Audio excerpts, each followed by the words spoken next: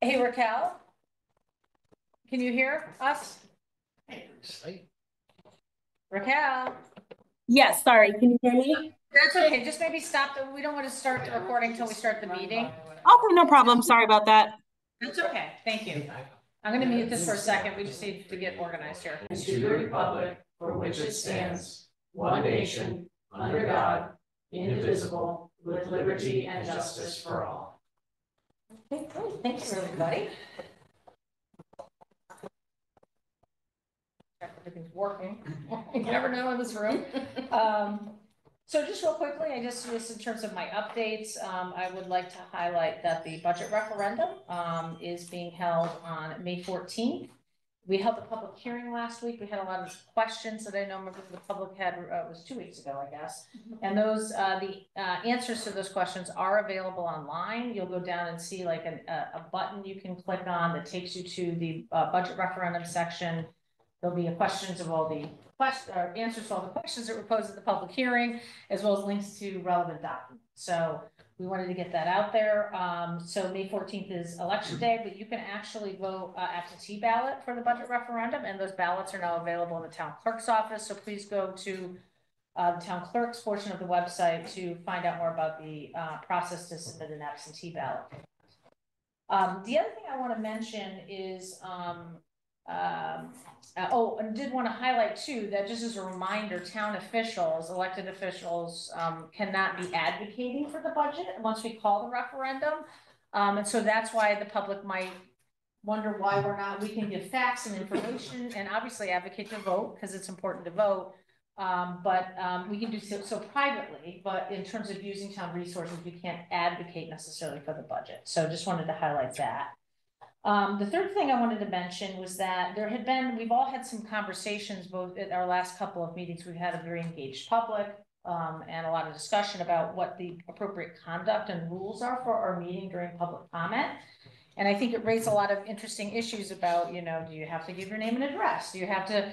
So it's really, I think, a board policy discussion it might be worth doing where we could post it, somewhere so people understand what the code of conduct is or what our process and policy is for handling questions from the public. And so I thought I'd put that on a future agenda, maybe in May, and we can talk about how we would want to just spell it out more simply so there's no confusion or expectations different than how we conduct our meetings. I think that's a great idea. And I think in an age where the agendas are published electronically, attaching the process that's a good idea. So that it's available for every just down here with all the goodies. And even like we have a Zoom link, there could be a rules for public comment, right, a header. That's actually a good idea. Belt and suspenders, but I think part of the frustration is people come in thinking it's one thing and it's really another thing. And I think we've learned some stuff in doing like research, like you're only supposed to be able to talk about what's on the agenda. I think I've always said for the last 8-9 years, come in and speak your mind about anything. It's it's your opportunity to say whatever you want to say. And in reality, FOIA says no, time out. It's what's on the agenda is what public comment is supposed to be about. And I think we can decide how we want to manage that when we want to respond, and I think lay out some of the ground rules for that. And I also think people use the term town meeting loosely, right? So sometimes a public hearing is very different from a formal town meeting where we're having voting or a Board of Selectmen meeting or Board of Finance meeting. So trying to make sure that, there's people understand that it's very different in terms of what's the purpose of the meeting is and what is conducted at the meeting. Right. Peggy, would these rules apply to all boards and commissions or just this one? I mean, it's a fair question. I think we start with us. And then, sometimes we can make suggestions to maybe each chair, because I feel they know their boards, they know their audience, they know their regulations and things that they have to follow. Maybe we have like a recommendation of conduct or policy, but you can adopt your own, particularly those boards that get a lot of public engagement. So like P&Z. Throwing out there, saw a lot of head nods in the audience. And I think that they actually do a great job at that because it's very regulatory in nature of when people can talk. Like we're not in that same zone necessarily. So I think it'll be a good conversation, and then if we could set up something that we think is best practice maybe, and then other boards could adopt it if they wanted to adopt it. So that was just part of my comment, because Scott and I had talked about it, and I didn't put it on tonight, but I think I'll try to put it on for May. So we can and something kind of us to work through to talk about. I'm pretty sure all 5 of us are gonna be in violent agreement on this. Yeah. Like, I think it's gonna help, I think, structure the Yeah. meeting and just lay the groundwork, so. Well, I think it helps, yeah, I think that you need structure and you need respect, right? But we also don't want to disappoint people too, right? And feel like they're not being heard. So it's trying to find that good balance where people are feeling they're being heard, but we're doing it in an orderly way and a respectful way. And I'm usually cool with, to your point of like off agenda comment, as long as it's a comment, we're not expecting the answer that night or that immediate, during the comment, I'm okay with that. But maybe 2-3 minutes. I mean, I think there's a conversation we have to think And about. all of those are on the table, right? The duration of the public comment There you period during the Yeah. meeting, Right. each speaker, the number of times at the microphone. Right. Yeah, we've seen that recently, right, for sure. So I don't think Yeah. any of it is intended to stifle any voice. Ideally, if people would come in with a clear idea of what it is they want to say. Maybe organizes, which I think is a Right. smart thing. So I think a little structure works well for everybody, and of course, we always reserve the right to be flexible. And other towns do have this, so we've Right. started looking a little bit at what some other towns Sounds good. might have as a best practice, so it's not where we're starting from scratch. No one's ever thought of this before. Right. We just never felt really a need, but I do think with more engagement, it's important to have some ground rules, so. And especially with the bigger projects going on too, I think it's important for us to have the ground rules at these meetings because we do have a number of items on our agendas that we need to get through. But I do think it's also important that maybe we offer, like if there's a big project going on, some public information sessions throughout the course. I know that was really important. Specific on that, yeah. Specific to that project. I know it was really important with the school project. That we had those, because then it does give folks the opportunity to have that little bit of back and forth side. And we did that for Academy prior to the referendum as well. And even just the budget, so, Yep, just continuing to have those and publicize those, but yeah, we need to make sure we stay on task with the agendas. Okay, so that is my update, and any other liaison reports or select comments? I have a couple. I'll be quick. Okay, so Affordable Housing Committee, It's kind of long, handwritten 2.5, no big deal. the Affordable Housing Committee, they are gonna do another community conversation in May. Date is pending on that, but they're planning on doing it at the senior center. Senior Commission, we are having the Cafe Grand reopening on Thursday, May 16th at noon. And if anybody would like to attend that, RSVPs need to be in by May 13th. What was the date? May 16th is the reopening celebration, and RSVP by the RSVPing 13th. now. I was the first one, just so you know. I just I did mean, the I'm Austin thing. assuming, I don't know. Also, for the budget referendum, the senior center does have the dial-a-ride program and bus service, if anybody needs help getting to the polls. We just ask that you make sure that you schedule that as soon as possible so that they can plan all of their routes. And then, Austin, since you're here, you get the in-person thank you for the quick work over on the soccer fields at Salt Meadow. I got a notification from a coach, there was a hole, probably a dog hole, and Austin and his team was right on it. And same with John Ianecco and Public Works for the craters that were in the parking lot. I think within 30 minutes of sending that email, his team was out there regrading and filling in those holes. So thank you. What field was that at? Salt Meadow. Salt Meadow. Yep. So thank you guys for Those all are the recurring work on craters that. too, right? We get those a lot. Every year. Yeah. Water. And then one last thank you to Fred Muzzer. I know.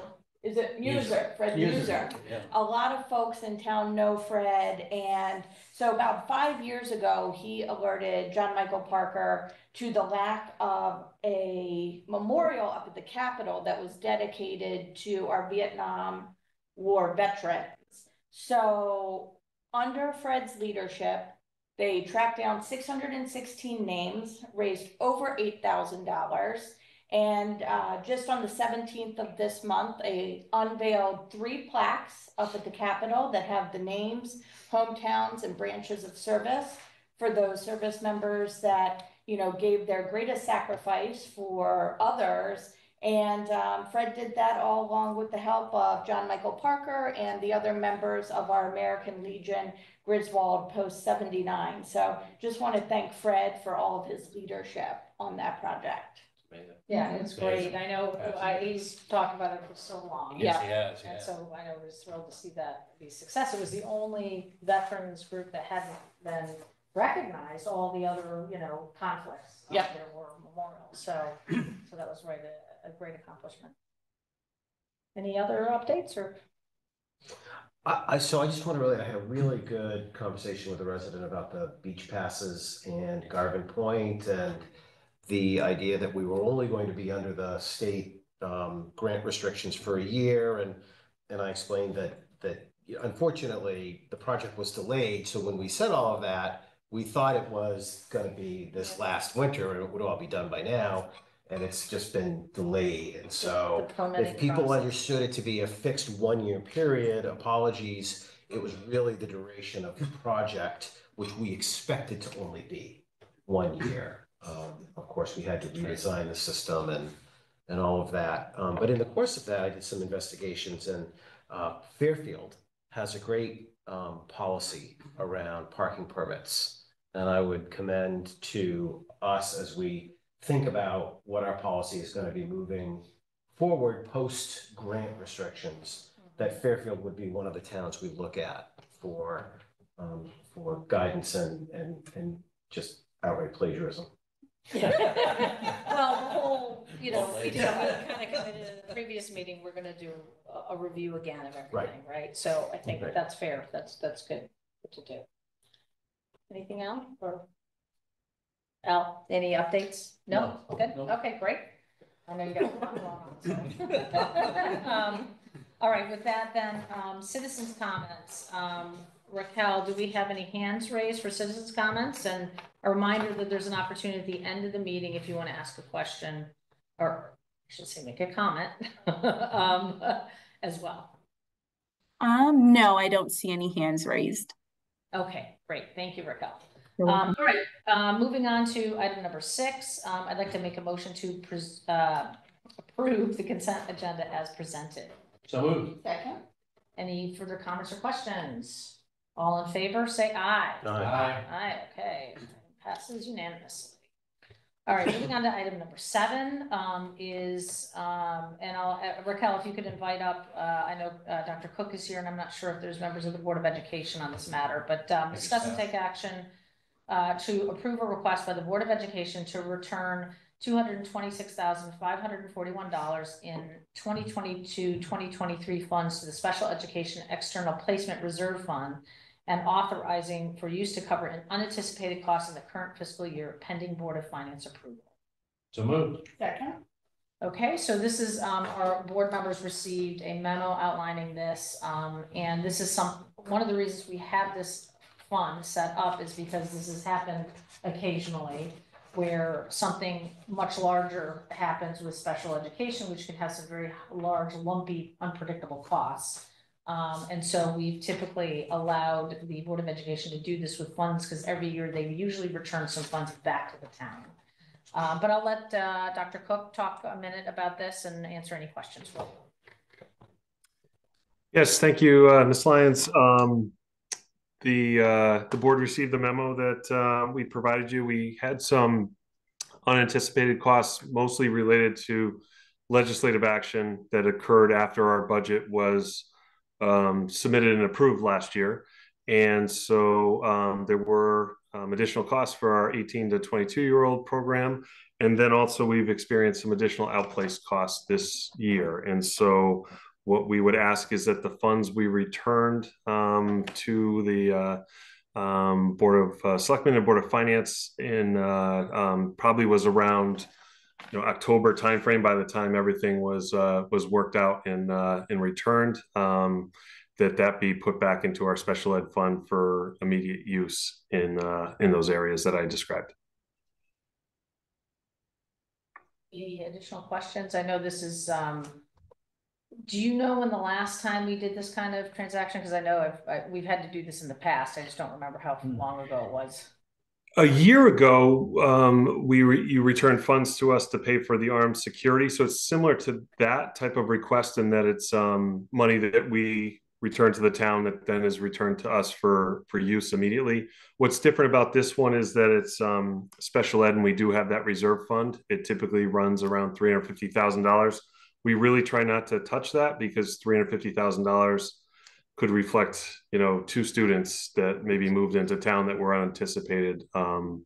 Special ed outplacement costs have a tendency to be pretty fluid and volatile. And so, we would still be able to, through this action, our intent is to leave it still at 350 at the end of this year. But this would help with a gap we have in that budget right now.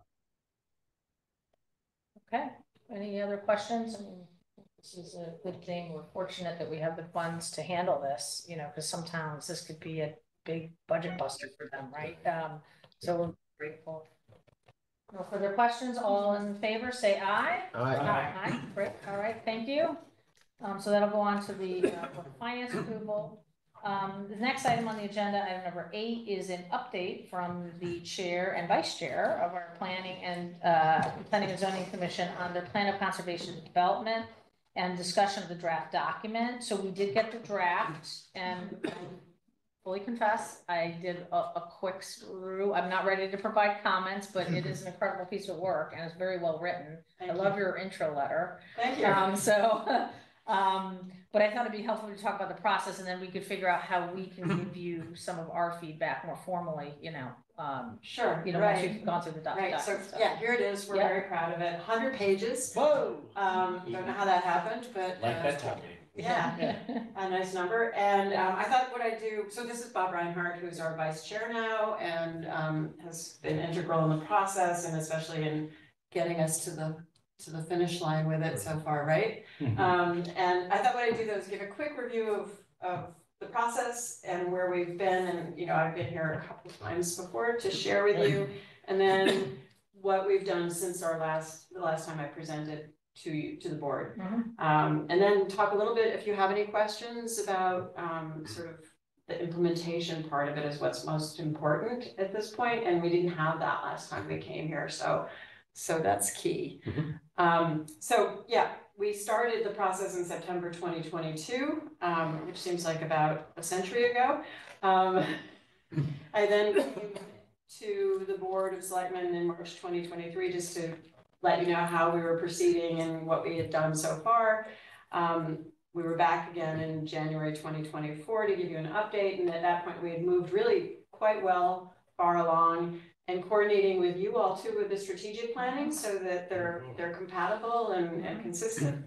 And that was really helpful for us, I must say, to get that feedback and all the information that we did through this strategic plan. In the process, we learned that our main themes, which were vitality and connectivity, resilience and sustainability, opportunity and growth, which we paired, became our goals. And actually this is when our vice chair, Bob Reinhardt, came on board and wanted to kind of hone it down, distill it. We were sort of information gathering for a long part, and then it was important to reduce it to something that was really impactful. So out of that process, we established 7 policies for Madison, and I'm gonna turn it over to Bob if that's okay. Talk about that process using a matrix to, all the different things we had gathered for the natural environment and the built environment, using those themes, then became goals, policies, and actions. So can you explain that a bit? So I'm not sure how much you all have seen or familiar with what we've come up with so far, and I'm not sure what you've seen and what's new in this document, but what Carol's talking about is we took those dual themes at the beginning and broke them down into 3 goals, which are very specific. And those are on page 50 if you haven't seen those before.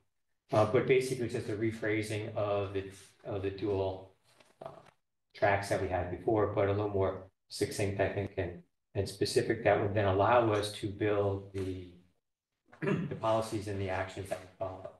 Next thing we did is we broke down, instead of doing a built and natural environment concept of here's a built environment, here's what we do about that, we said that's just background.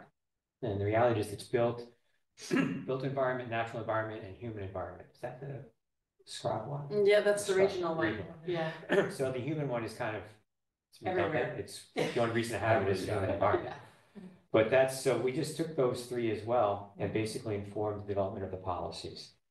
So I'm not sure the policies have changed much. There are 7. They're on page 51. We continue to try to tighten them up to be as,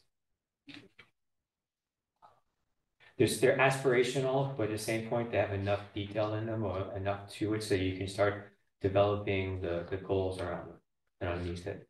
So we went through those, and then for each of those, we developed goals. So if you think of the policies as a strategy for attaining the 3 goals that we set forward, then underneath that are sub-goals to help you implement the strategy. So each of them has between, I don't know, 3, 5, 6 different sub-goals. That's where the rubber's gonna hit the road. That's what we take in the implementation plan and assign it to an entity. So every goal will have a group saying, this is yours, you have to do it. So, yeah, there's 7 policies, there are 28 sort of 28, action okay. items, yeah. And that'll be in the implementation plan. We'll look at that real quick. And then underneath those, we started balancing out the, excuse me, beautiful weather, but bad for allergies. Yeah. So in each of the policies, then we have those goals, and each goal, we started putting specific tasks that we wanted the entity who owned the goal to achieve. And we realized quickly that we were getting very specific, and we're getting it to being a bit of a micromanager situation. So instead, what we decided was each of the policies has those goals. The goals are laid out. We'll give it to someone and say, this is your job, and please make sure you consider the following. So in each of those, there's a couple that we thought were very important. So in the policy A, create an accessible community that fosters easy connections, and the rest.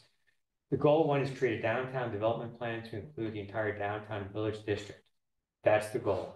But then we had 3 sub-tasks that we said, you have to consider this. And so the first one was balancing commercial and residential requirements. So the idea is that we can assign the creating a downtown development plan to someone and say, you have to consider commercial and residential. It must be addressed. You can't just pretend it's not. You can say, I did, we didn't do anything, but you have to consider it. We did that for everyone, just to give a little more color commentary of sorts, just to kind of get things going in the right direction. So there's multiple pages of this if you haven't read it.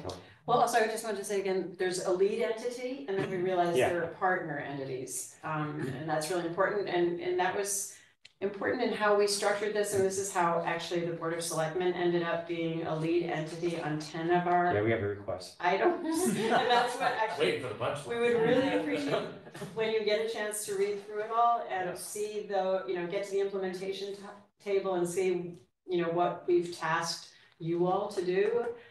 See if it makes sense. If you want to, push back, give us feedback, whatever, have a larger conversation, just focusing on that. That might make sense too in the future, if you feel comfortable doing that. And if you go to page 60 where the implementation plan, everything is there, the goals are there, then the policy is there, and each of the sub-goals for each policy are there as well. So now we have a slight disagreement on the commission with respect to the Board of Selectmen being lead entities. I don't think you should be. I think you're the executive branch in charge of making sure it happens and not doing it.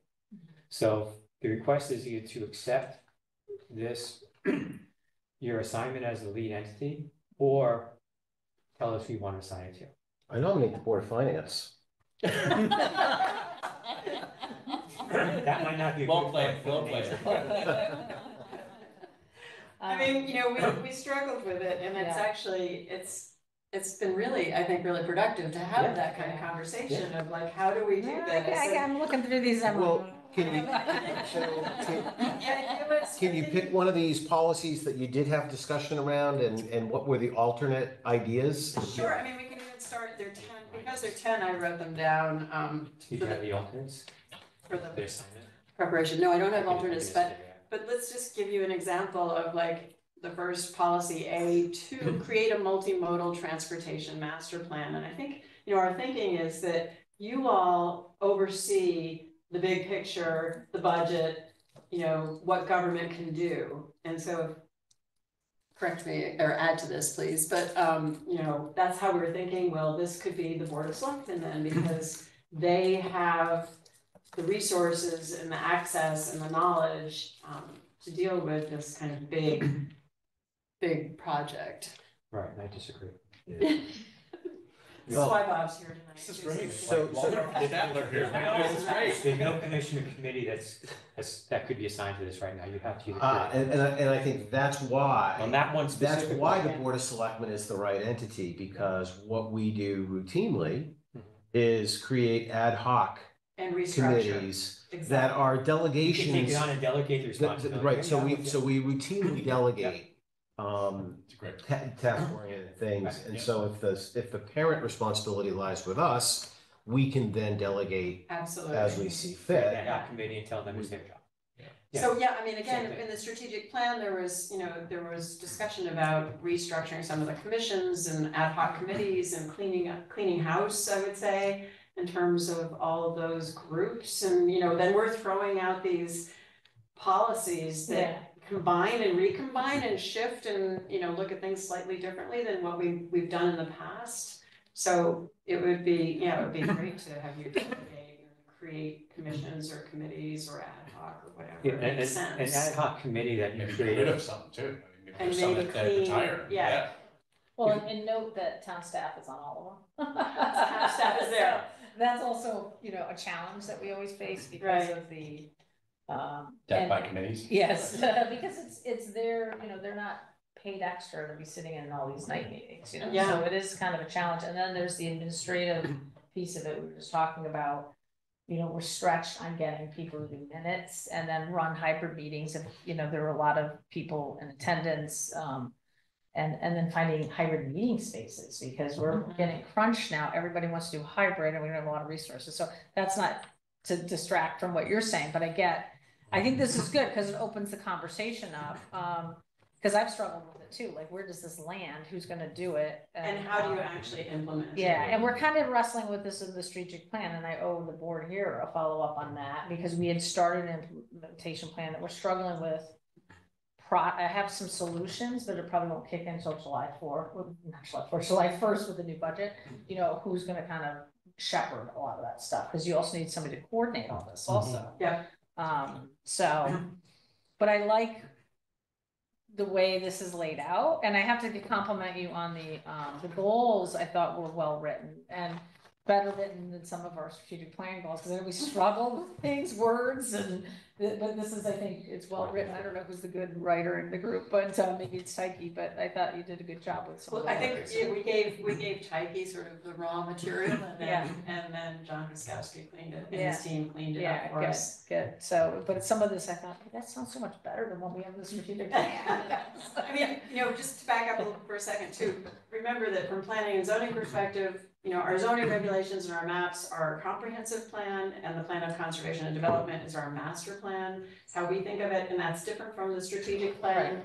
So, again, I don't think, Peggy, you should be comparing too much or feeling that, Well, but these are overlapping, like transportation. That was a Sure. highlighted thing in the strategic plan as No, well. So I there's map, a- the yeah. strategic plan maps to this. Yeah, Yeah, There's which is no great. gaps other than things love that hearing we that. don't care about. yeah, That's amazing. yeah, which is great. And we So, map to the SCROG and the state.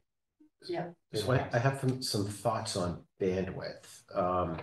I like that you've made the effort to put a priority next to everything. we argued about that.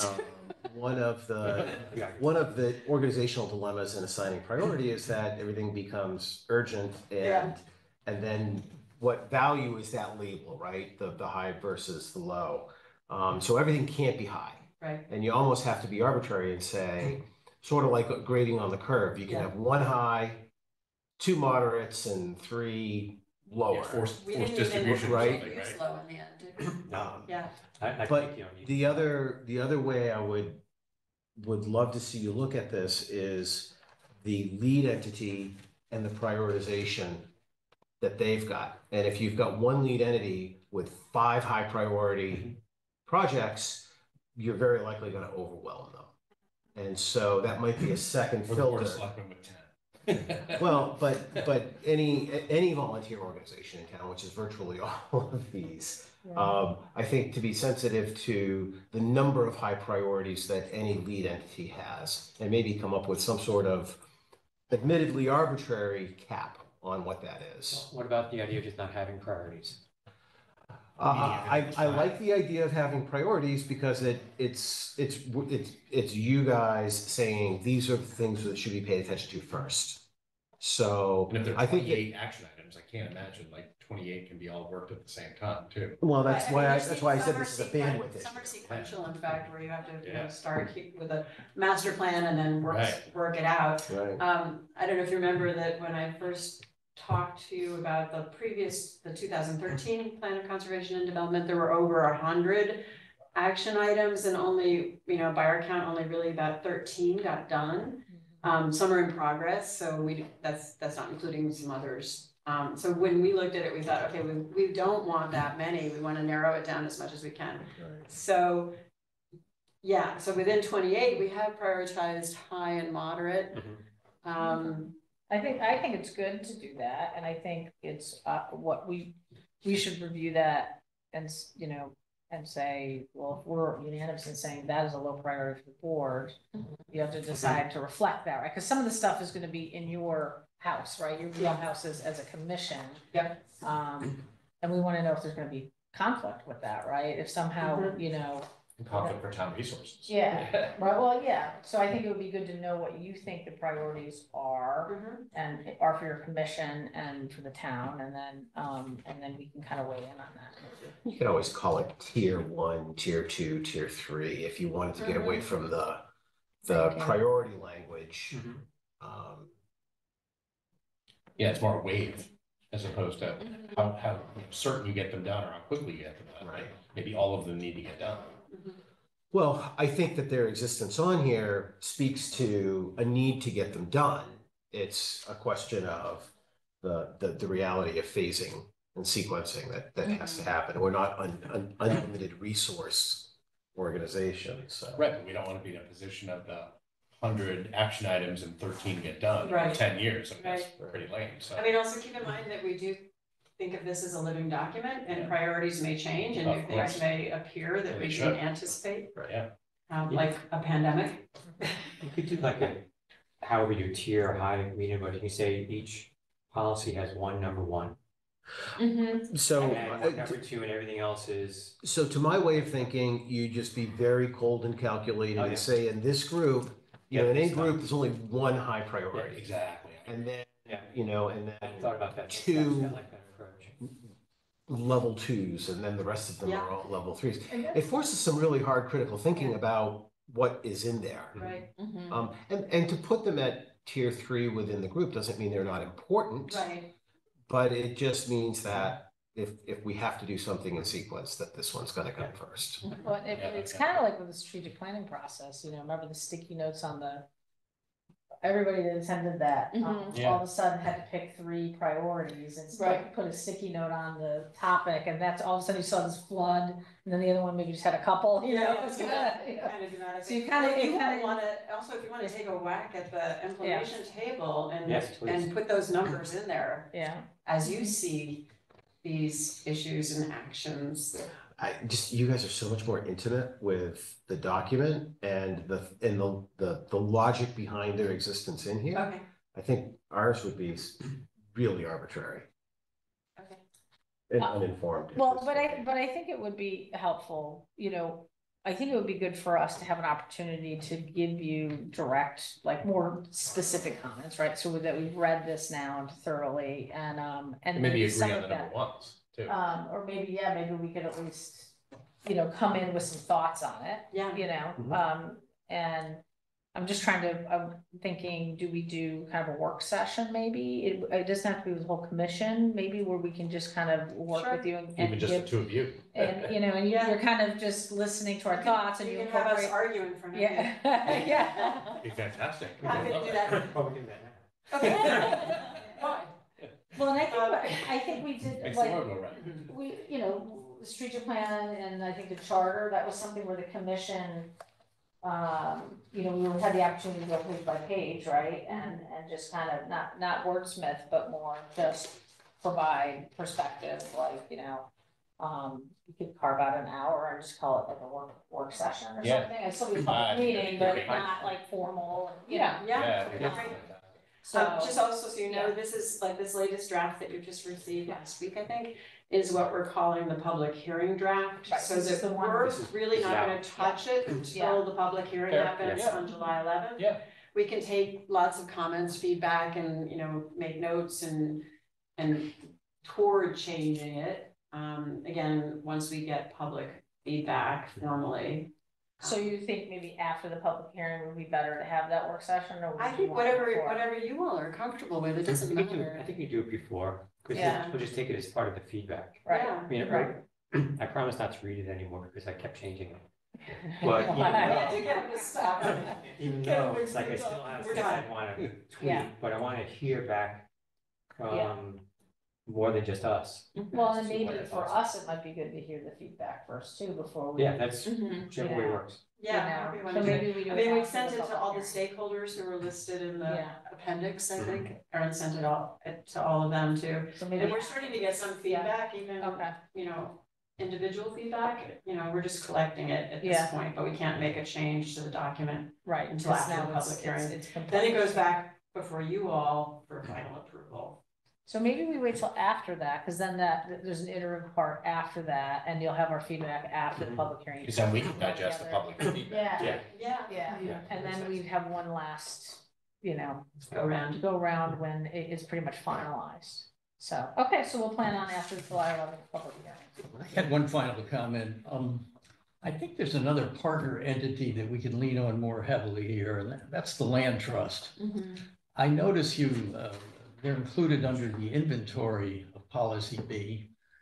But I think when it comes to open space planning or land acquisition, they could be a major partner entity on that. And so I think some direct conversations with them may help fill out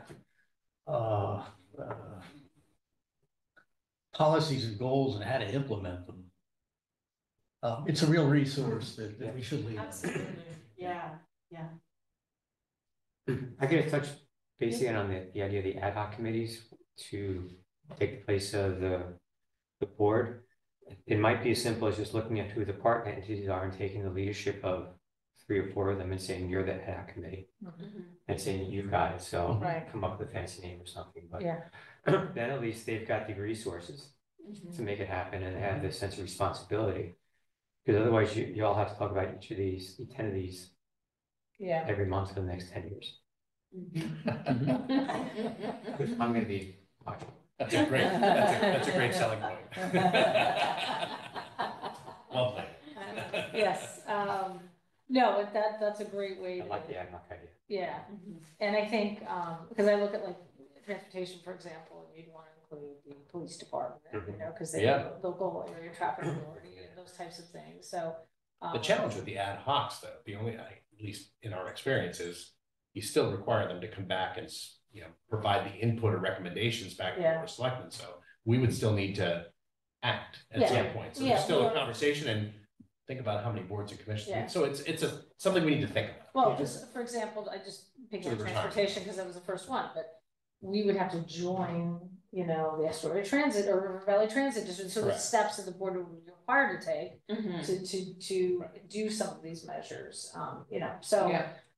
The board will be involved in everything that comes out of this, I think, because it's gonna, it's a zoning regulation type stuff, you know, because it would require an ordinance, or it would be a thing of the budget, or a grant, or a project, you know, so. Yeah. And put it into our plan, our Yeah, CIP or right, whatever. CIP, right? Yeah. right, so, Okay, great. Well, you guys have made tremendous progress and we're excited to see how the public receives it. And then we'll be ready. And after that, could schedule something to give some feedback directly to you. But I appreciate all the hard work Yeah, and so compliments to amazing. Aaron too. And- Wow. When you read it, please criticize it as hard as you can. This is awful. Thank you. All I ask is to be constructive. Be gentle. Oh, well. He wants you to be You gentle. should have led with that. Because So I why can it's fix it. awful. Well, I will say, I tend to be a wordsmither, but I remember the affordable housing plan, I didn't really feel a need to wordsmith, and I'm not seeing a lot of, that's not, I'm not necessarily the best, communicator either, but I just tend to overanalyze words When sometimes, I so, edit things, I edit Yeah. without thinking, I just Yeah. edit, yeah, no feelings, just. deal with Yeah. it.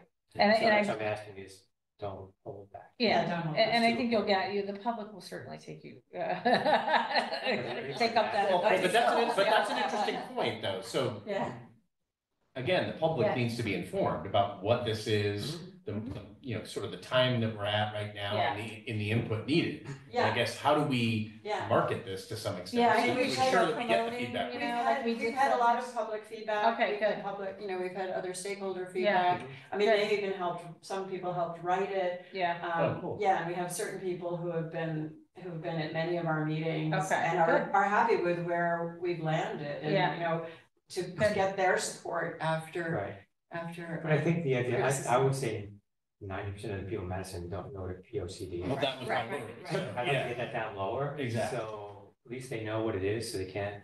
Well, and maybe we put out some sort of educational material as we lead up to the public Yeah. hearing, because Yeah. we can promote things, as you know, with strategic plan, we Yeah. did get a It's a lot of did you help, know or just something. saying, Yeah.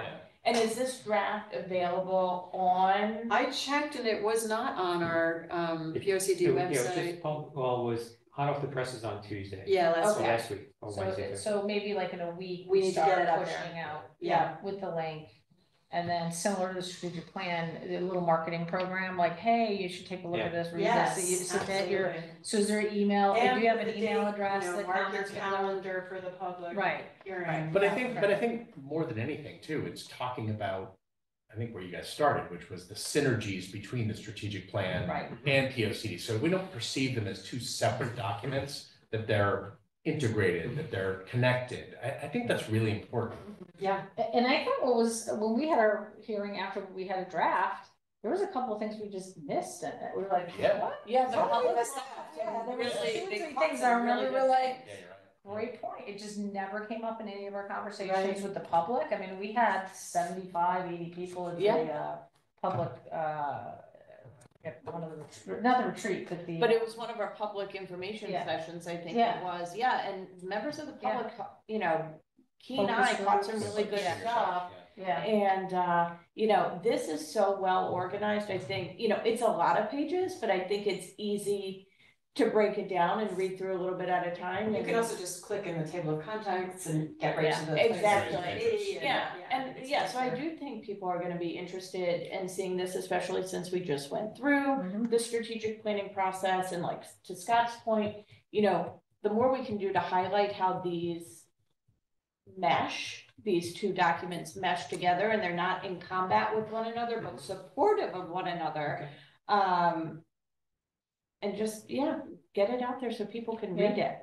Can I ask a rookie question? And I should know this after 8 years on the Board of Selectmen, but how often do we, I think the goal of the strategic plan, POCD, et cetera, is not to put it on a shelf, right. right? So how often are we referencing this document when making rulings, et Well, cetera? in zoning, it's referenced all the at time. every Yeah. meeting, I think, Awesome. An application, Every application application tries to say how what they're proposing is Yeah. supported by the previous POCD, which is why we're also eager to get this one out. Right.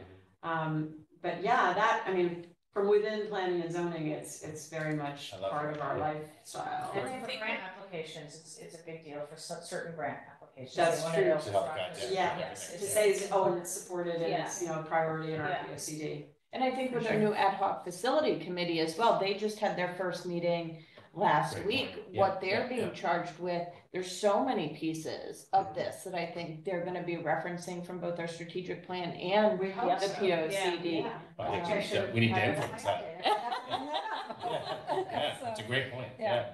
Yeah, the facilities. I think we want to help, we want to leverage these resources as much as Yes. possible. Get it moving. Yeah. Yeah, Well, and I think this To your point of living and plan, breathing. yeah. that kind of regular, you know, like in the budget, I tried to highlight things, how everything meshed with things that were, but we need to kind of put that in more common daily practice, and we'll get there. We're just gonna, it takes time. And yeah, our CIP committee, it'll be, you know, Yeah, so important this for next us year, to they be will using have this that CIP, document. and maybe they have to start assigning a category when they look at these projects. How does that Point it fall to an in line? action item or Yeah. something, Yeah, right? yeah, Yeah. how does it relate, exactly? Yeah, Yeah, so, it's the, the two special exceptions before the commission right now, we only have two right now. Yeah. We reference heavily the current POCD No, interesting. and supporting their argument to get these special exceptions. So it's an important document because it does set the course for a lot of development in the town, and how we spoke to one of the attorneys. I look at it all the time when I get a request to see if the request fits. mhm. And if it fits, then it's good. So it's important. It is. Perfect. Okay, Great. great, all right, well, thank you. Thanks, guys. Follow-up, Appreciate and Thank you. you for coming tonight, so. Yeah, thanks for everything. Thank you. Don't work too hard on it, Bob. You're not allowed to. The document is live. It's sealed, it's in the lockbox. Yeah. So moving on to item number 9, and I'm going to make an amended motion. I think you got the memo about that. So to discuss and take action to approve awarding a contract for general conditions and fees of $1,540,667,000 plus pre-construction fees of $111,900 for construction management services for the Polson Auditorium HVAC and generator project to Gilbane Company as recommended by the Polson Building Committee. So move. Second. Okay, great. So, I don't know, do we have anybody here? I can't remember. I don't think, was Bill gonna be on for this? Bill isn't, but Peter. No, he said- oh, Peterson, sorry, I didn't see, I didn't look up. Great. So, yeah, if you could just explain this for a minute, and we got the updated memo today that, you know, adding in the pre-construction costs. So, what we have is, we have the Polson HVAC project along with the generator. So we needed to contract a construction management firm with the horsepower behind them to get this complicated project up and underway. So that's what we actually have done and proposed to. And Gilbane was our winning bidder out of the bid solicitation that we'd had about a month ago. And I asked Billy, it's the low bidder too. Yes. Yeah. Okay, great. And obviously excited to keep this moving forward. And I know these are grant related projects, and we're tracking everything appropriately and handling the RFP process according to the grants, right? That's correct. Yes. Okay, great. Peter, remind us, when will this start? Once This is 2025. 2025, and would it be over the summer, or would they be? It's going to be a multi. multi-year project because we're going to be doing it with kids in the building. Okay. Which adds a whole nother level of complication. Yes, it does. Good times. And I think we talked about probably in another couple of months, the building committee and the facilities department will be able to come to us and talk about that timeline in more detail, because they're kind of working a lot of this out, but they need to design it, and figure out, and then sequence it. So Tricky. so I think I heard maybe June or July, right? Peter? There's a lot of moving parts on this. Yeah. Yeah, it would probably be closer to the beginning of June, I think, is what the target date is going to be. Yeah, so we'll be hearing back from them hopefully in June, maybe, a kind of more of the sequencing and everything. So Fantastic. any further questions on item number 9? This is great to see this moving forward. Yep. So. All right, all in favor, say aye. Aye. Great. All right, thanks a lot. Appreciate it. Thanks, guys. So moving on to item number 10 is, we're gonna be voting on the grant matching to a grant, but the update on the Concord Meadows Route 1 sideway project. And so I thought John could give an update on this, because this is something that's been in the work for a while. We're excited to move this, see this moving forward. So this is basically from Concord Meadows, which is on, why am I going blank on the name of the road now? Woodland Road. So the sidewalk would go from there, which is our largest affordable housing complex, up to Route 79, and then from Route 79 all the way down to Route 1. So now we'll have a completed sidewalk connecting with our Bradley Road sidewalk and with our downtown sidewalk. So And these, we had received 2 grants for this, actually. One was a SEEP grant and one was a TOD grant. And there's municipal match associated with it. This has been on our list of matching requirements, so no surprises. But John, if you could just do you have a schematic of the project, just so everybody can see it? It'd be nice for the public to see. I don't have that. No, I'm out of state and I'm on my phone here. But Oh, okay. yeah, so I just anticipated this to be a basically what you said, an overall description of what the project is. So maybe we can offer to put on the website though, just somewhere, the actual overview of the project. So Sure. people see where the sidewalks are going and stuff, because I think it's exciting that this is something. Yeah. It's gonna really change the connectivity to downtown and a safe place for people to walk now. Especially if you go to the end of Bradley Road and there's no, and then does this go down, I just forget all the streets it touches. You mentioned, so it's from Concord Meadows, so it will extend from the existing sidewalk on Woodland Road at Concord Meadows all the way out to Route 79. And then the sidewalk extends down Route 79 along the westerly side of the highway, all the way to Route 1. So it'll connect to the existing sidewalk on Route 1. And then there's a little spur that will extend on Bradley Road to the west to the existing sidewalk near Academy Street. St. Margaret's in there, yeah. Yes, so there'll be connectivity from Bradley Road, from the east side of Bradley Road over to the west side. And it's gonna sort of interconnect some of the existing sidewalk in that area. And what is the timing of everything? So the timing, the following agenda items here, we received 5 bids for construction, and the low bidder bid amount was a little bit under the project budgeted amount.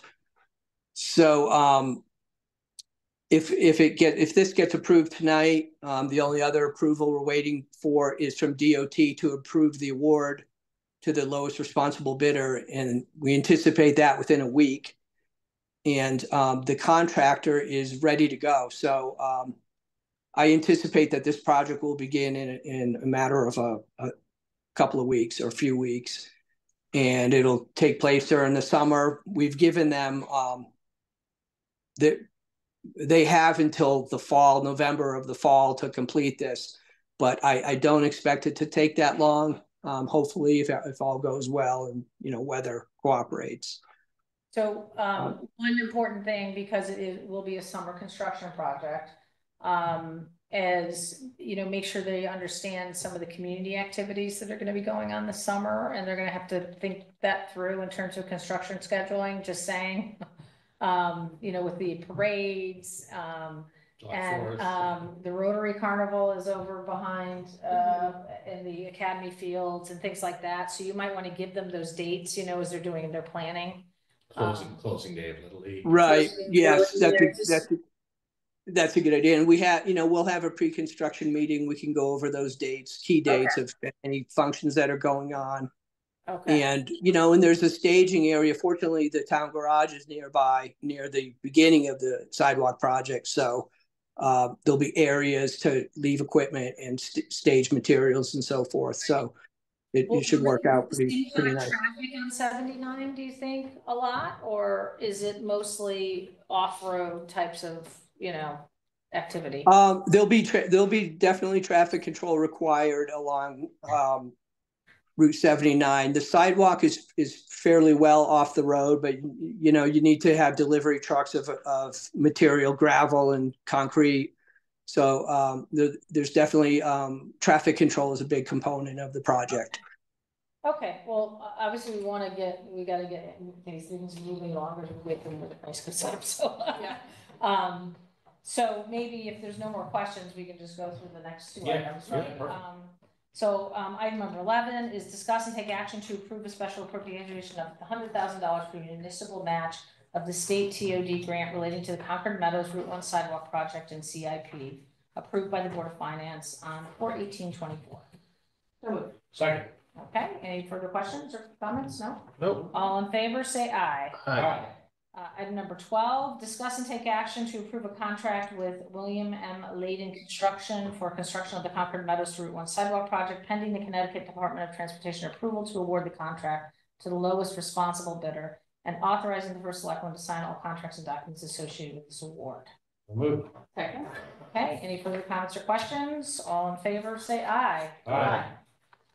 All right, so we are in good shape for that, John, so move forward. Okay. Excited about it. And Thanks, John. we'll try to put Great, up some thank you. materials once we move forward on this, just so the public can look up and look at the Sure. map, you know, all that kind of stuff, so. We'll put that on the website. Yep. Yeah, that would be good, because it is gonna be a busy time while this is gonna be going on, so, thank you. Yes. All right. Thank. Okay, item number 13, is discuss and take action to accept the donation of the, Thelia property, 1.39 acres on Cops Road, map 65, lot 1, and authorizing the first selectman to sign all contracts and documents associated with this donation pending Board of Finance approval. So moved. Second. And this came to us in the fall. We're very grateful for this donation that's out of an estate. The property is adjacent to Bauer Park. Excited to just add this to the Bauer Park. And so it went through planning and zoning, right? We sent it on for a referral there, which we're required to do. And now they've done all the documentation and everything, and we're ready to move forward. There's no house on the property. No. No. Is it more wetlands? Yeah, a lot of wetlands. There's no like building possibilities on there. Just Yeah, contiguous with Bauer Park. It's a pond. No right? trails or anything that we can add or, Not in that area. okay, Um, open space. any other questions about this? No. No? All right, all in favor, say aye. Aye. Aye. Okay, great. So we're excited to move that forward. Next item on the agenda is item number 14, discuss and take action to award a contract to Greenway Property Services, Inc. for the renovation of the Exchange Field Complex in the amount of $557,000 and rock excavation in the amount of $650 per cubic yard, funded through CIP, and authorizing the first selectman to sign all contracts and documents associated with this award. So moved. Okay, and this is a very exciting project that we're very excited to move forward. Exchange Field, it was in Long time CIP, yeah. So this will move quickly now, right? You're gonna This get, will move quickly, so after this approval, we'll be able to award the contract to the bidder. And they will start, almost immediately. And the plan is to have the field opened by August 1st, for youth football. Wow. Yeah, and the contractor is extremely confident that they're able to complete it in our timeline. Wow. It's tight, it'll be working, all through, really May through June, and then a growing 4 weeks for the sod, and then be ready to go. Is that softball field that's there going offline during this? Yes, yeah. Okay. and this is another, I know you've talked to all the leagues and everything, Yeah. but we'll probably do some promotion to the public to know this area is closed off, especially during 4th of July and all. It's gonna create some issues for the fireworks. Parking Yeah, lot. because we can't do that exit route, so we're working through all that because of this. Austin, how will the appearance change, if at all? From the naked eye, you won't know anything except that it'll be a better playing field. Right now on the football field that you see, there's a lot of ruts and humps and jumps that are in there. That will all be completely leveled out. And then there'll be just irrigation put on that field and extra dust bowl. right, and then irrigation throughout the entire exchange field up to where it turns into the Lowry Field by the batting cage. Oh, so we didn't on the soccer fields have irrigation in the past? Not in many years. Wow, it wasn't working, so it wasn't operational? Yeah, so this will allow us to have irrigation to irrigate the entire exchange field. Yeah, that's a layer, yeah, wow. This is a little bit off topic, but I notice there are a lot of people, I say a lot, I see regularly people with their dogs off leash on those fields. I hope they're very, very diligent in cleaning up after their animals. No, they're not. But I mean, our kids are playing sports on these fields, contact sports. Soccer and football, I mean, yeah. On these fields, they're on the ground regularly. I don't know if there's something we need to do to do better at policing this or more public information, but Yeah. there's a lot of spaces for people to take their I think dogs. Salt Meadow's probably the same thing. Right, so Salt Meadow, like Jen was saying earlier, that hole that was dug, that could not have been a dog that was on a leash. It was somebody off leash. Yeah, it was on a soccer field. Bauer Park, we run into people using the bags that we put out, but then throwing the bags into the woods and not using the trash receptacles out of there. It's a problem everywhere. At Surf Club, because we're on site, 12, 13 hours a day, we're able to police it. At the other sites, it's difficult to do. We have signage everywhere. Yeah. Even if there was no signage, you really shouldn't let your dog, do that kind of stuff on a playing field. Mhm. But it's difficult to police, and we run into issues all the time. Is there an ordinance? I know there's a leash ordinance. I know that your dog's supposed to be on a leash. Is there an ordinance around puppy waste? I don't believe so. Pooping and scooping? Yeah. So, we had looked like, I guess it was a year ago, at the beach and rec ordinances. Remember, we looked at some of them for the facility. We never really did a follow-up after that. I think we got caught up in so many different things last year. But that could be another item to add to that. We should revisit that, because we talked a lot about some of the ordinance, ambiguity. The question is who Smoking, polices? we talked about drinking Yeah. because of marijuana or, being Yeah. legal now, Right, cannabis use, so. Right. We kind of had a bunch of conversations. I know we followed up with our town council a little bit, but maybe we add that and we kind of refresh that conversation. Because they're ancient, the ordinances for the beaches. I think we at least so. refresh them to current, but Yeah. I think the question is, who polices them? Well, Is yeah, it, so is the- it a 16-year-old kid working Yeah, at it is. 8? Is It it is. the? And that could easily be added to the leash ordinance, probably. That's a good place for that to live. But does the police ever get called for things like that? Well, that can be issued by the beach and rec, and then they can appeal it to the police department. Can't you, for ordinances for parking? I don't think we can't ticket people. I thought you did for parking and a beach pass. If somebody is parked there without a pass, how do you enforce that? We don't let them do that anymore. You can't get through the gate without a pass, so we don't run into that anymore. Okay. I mean, I know you can't get through, but so you've never had anybody where they kind of sneak in through, I'm turning around, and then they don't. No, we have enough staff to make sure that. doesn't happen. Yeah, I know they do, I've seen them do it, actually, I'm just trying to think. Well, to be discussed, I think we'll look into this, it's a fair point, I know it's been a problem, throughout town. I mean, a lot of people have dogs, and particularly when you're dealing with a public facility that is used heavily by, Youth kids, sports, youth yeah. sports, stuff, and at our beaches, obviously. Yeah, I mean, and that's the thing, it's not just unhygienic, like somebody stepping on it and getting it on the shoe. These kids are sliding across the ground, they're getting cuts and scrapes, and now they're getting that biological matter inside their open wounds. And so it's, if that was you or your kid and you had to deal with a situation like that with fecal matter, you would not be excited about it. So, just pick it up. Yeah, this is common sense and common courtesy. Yeah. I know, we can put as many ordinances together as we want, but it really is about, the public. Well, so admittedly, this was a bit of a tangent. Yeah, So- okay, we got. But it's something we gotta talk about. Well, but I think the point, I think you raised a good point, let's bring back the conversation though about some of the ordinances, because there are some things we wanted to fix. Just refresh, yeah. Yeah, refresh it, exactly, that there's some lack of clarity and The stuff. Bauer Park Committee at our last meeting last week spent about a half an hour discussing it. Yeah, okay. It's a problem.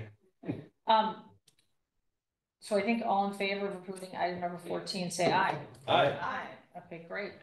Item number 15, discuss and take action to approve a revised round 14 ARPA funding request for $49,000 for LED portable lighting towers for Madison Youth Soccer, pending Board of Finance approval. So moved. Second. So this was one that had originally come to us a while back, and we were trying to figure out what we actually wanted and what the youth soccer wanted, and also the cost of it and how much the town would be willing to contribute. Was this gonna be something the town bought? Is this something that youth soccer? And so they were trying to figure out what they could contribute, right? So now they've come back with this proposal, and maybe you can walk through the. Sure. Raquel, Joe Giuliano from Madison Youth Soccer should be on. If we could promote him, please, and I'll just as he's coming on. So the decision was made between youth soccer and my department that youth soccer would own them and take full responsibility of the maintenance, which takes that burden off of the town. But the town will still have access to them if needed for emergencies, special events, what have you. But these lights will replace the ones that they rent every year that are, you know, loud, diesel generated, down on Exchange Field with an LED, still generated with a generator, but with a gas generator that are much quieter, more efficient, and the lights are better quality. So it's a win for youth soccer and all the athletes that are involved with that.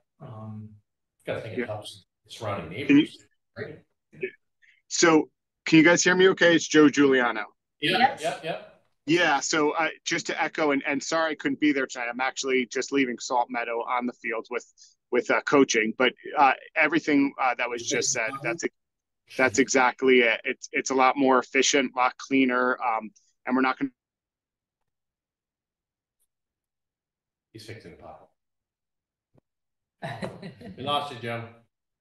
Thank you, Verizon. Yeah. We're working on that. Is that the name of the tower?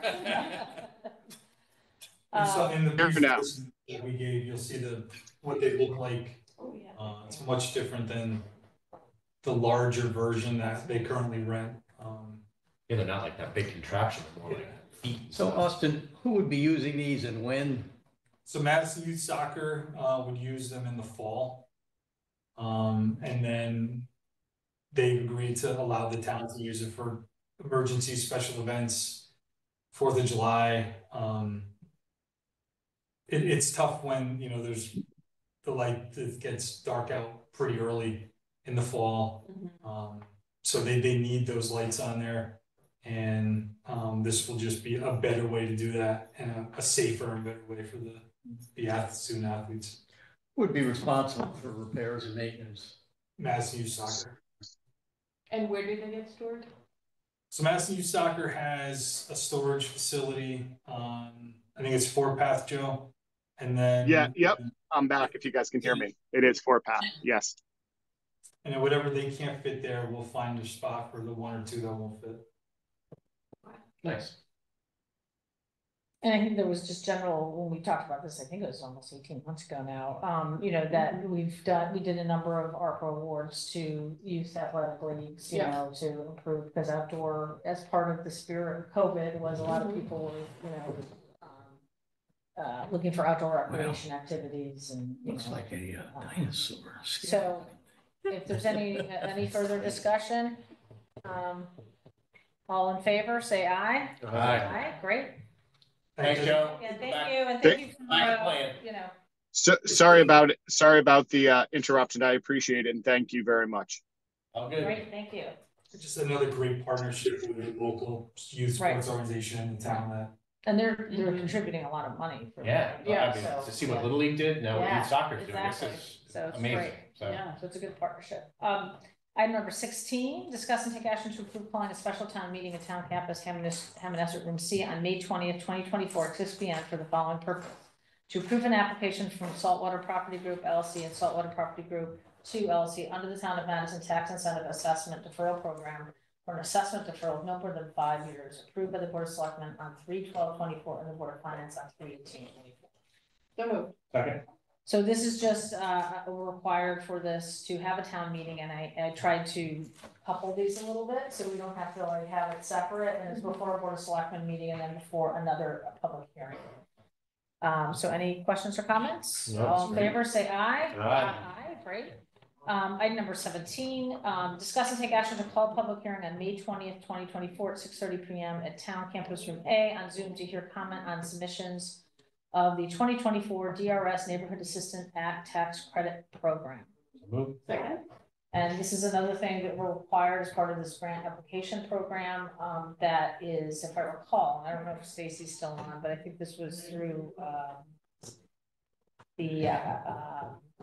what's the name of it? Is it Wellington? Wellington, yeah, that's like, that they want to apply for this grant, and so we were just a facilitator for it. So we're not accepting the grant, we're not taking the terms, we're just a facilitator, but the public hearing is required as part of the grant application, so. We've done this for Concord Meadows many times. Yes. As they've The gone CBT, and sought yeah. money, we have to be the official That's right. organization, right? Okay, so all in favor, say aye. Aye. Okay, great. Well, moving on to citizens' comments. Please raise your hand if you'd like to make a public comment. I do not see any hands raised. I'm going to call it once. No hands raised. Okay, great. Yep. Calling twice. And with that, I guess hearing no objection, this meeting is adjourned. Awesome. All right, great. Thank you. Thank you, Raquel. You can stop recording now.